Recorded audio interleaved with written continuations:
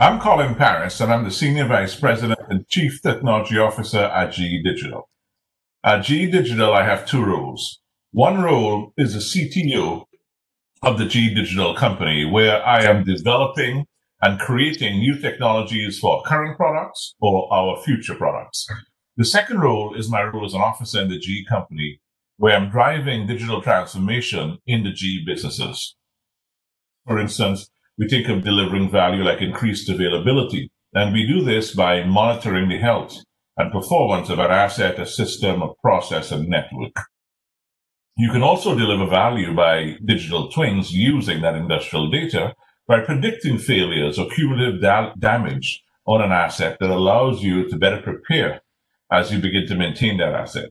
You can also use that industrial data with the combination of the digital twin to optimize outcomes, given the very dynamic industrial situations we find ourselves in equally as stringent industrial conditions.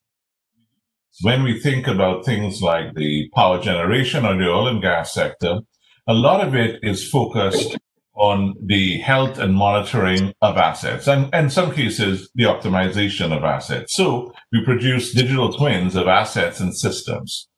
In the software grid case, in which we build and we develop, we have deployed software for many, electric grids across the world. We have network type twins, and those twins look and analyze the state of the grid, and what they attempt to do is understand the exact state of the grid so that you can optimize the amount of power that is generated and transmitted throughout the grid, at the lowest possible cost. For us, joining the Digital Twin Consortium was all about the right timing, right? If you look at the work that's been done over the last 6 years, there's a significant appreciation of the value that a twin can bring and an understanding of what a twin can do.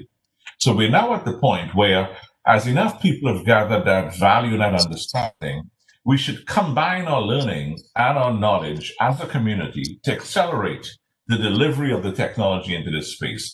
And not just the technology itself in terms of handing that over, but how the technology, can deliver business value. I think for me, in my view, the consortium advances it, in two ways. One is in the actual work we do in user scenarios. By actually going through these user scenarios, and that is user scenarios that lead to business value.